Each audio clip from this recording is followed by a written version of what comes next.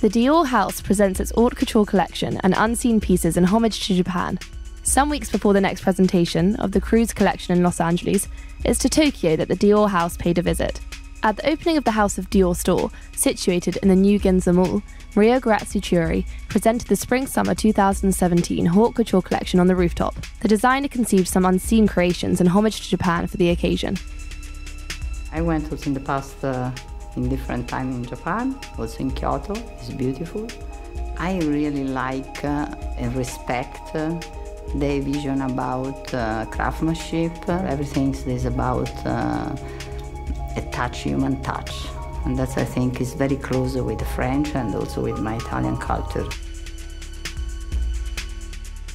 I'm working in this company with the same attitude. I respect the heritage, but at the same time, I want to move this brand in the future.